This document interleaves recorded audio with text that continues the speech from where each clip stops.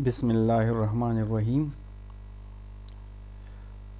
Unit 1, Structure of Living Organism, Lecture number 2.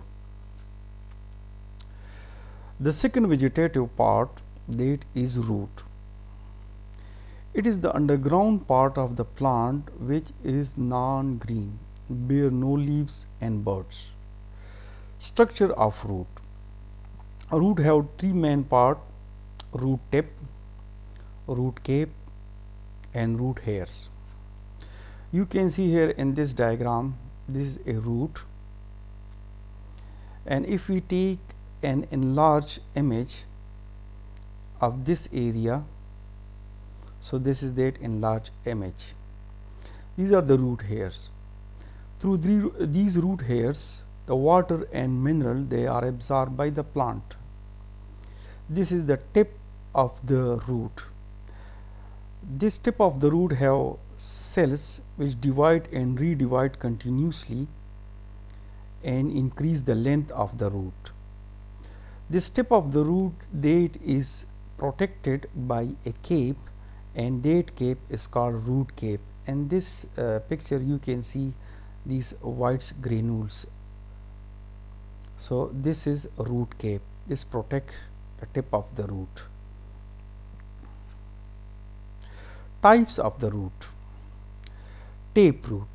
In this kind of root, there is a main thick root in the center, as you can see here,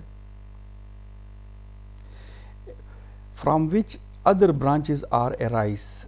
You can see here these small branches, and the example of tape root is in radish, carrot, turnip. Next root is fibrous root. These roots are of same size and out at same time, and the example is grasses.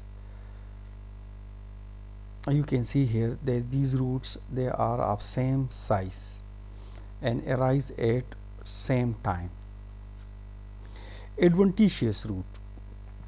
These roots arise directly from the stem, like root of the onion bulb. In previous lecture you have studied the onion bulb. Here in this region the stem is present, and from this stem these roots arise, and these roots are called adventitious roots.